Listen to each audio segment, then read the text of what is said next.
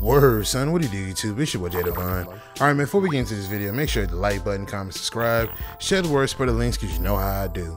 If you haven't already, hit that subscribe button, click the bell icon so you're notified every time I upload. Without further ado, let's get into it.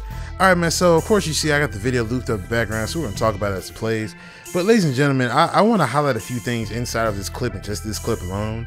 Now, first thing I will say is I really do like the whole idea of the person who fumbles the ball, when he finally does come to, he will jump over to grab the ball if he's in the vicinity, right?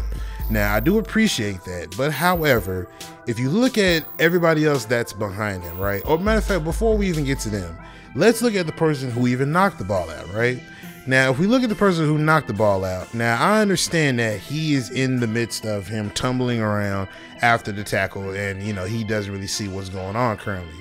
Now, if you see ball, get ball, right? Now, of course, the whistle didn't blow, and people can make the argument and say that, oh, well, he didn't know there was a fumble. He might have heard the whistle blow. All right, so you can make that argument, but let's just keep it at face value here, right? So, as you can see, the ball pops out. Now, after he finally comes to, after, you know, tumbling around, he finally stands back up and he sees that, oh, the ball is out, right? By that time, the quarterback is already pretty much getting an idea as to where the ball is. Now, I would like to see the person that actually popped the ball loose actually try to start making efforts to getting the ball.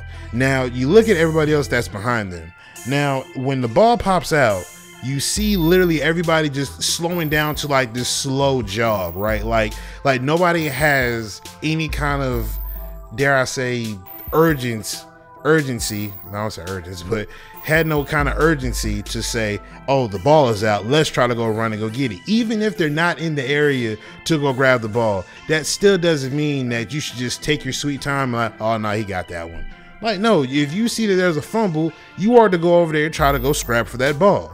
Now, like I said, again, people can make the argument and say, oh, well, what do you expect them to do? You expect them to run over there at hyper speed and go grab the ball, Okay, I get that. But like I said, let's keep it at face value here. If the ball is out, everybody's going to run to the ball. You know what I'm saying? Or at least the people who can see that the ball is out. Obviously, the people that are looking down at the line of scrimmage and see the quarterback down and the ball is out, they see that the ball is out. But however, you got them literally just slowing down to a jog, barely even trying to make the attempt to go get the ball just because they're not in the area. That is no way to play football. They don't teach you to be lackadaisical like that. They don't teach you to do that in football. You are to play to the final whistle, the first whistle to the final whistle. You are to play hard every single play. You don't take plays off.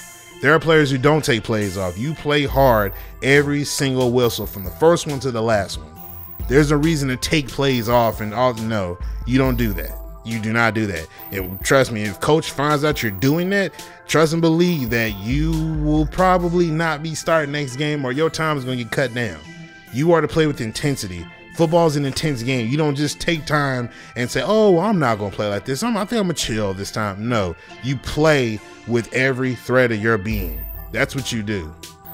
But again, you know what I mean? I appreciate the fact that, you know, if you happen to get the ball poked out, or if it happens to come out and you're in the vicinity, you go over there and jump back on the ball. You know what I mean? Because there has been other years in Madden where if the ball came out, it didn't matter if you were next to it or not. The guy wouldn't even come to and say, oh, the ball is out, let me go grab it. So I do like that. I do appreciate that. But however, when it comes down to everyone else that sees that it's a fumble and or hears that it's a fumble, I need to see more urgency. I need to see more aggressiveness out of the players that's around to recover the ball. That's what I need to see. But let me know what y'all think in the comment section down below. I'm going to get up out of here. Make sure you hit the like button, comment, subscribe, share the word, spread the links, because you know how I do.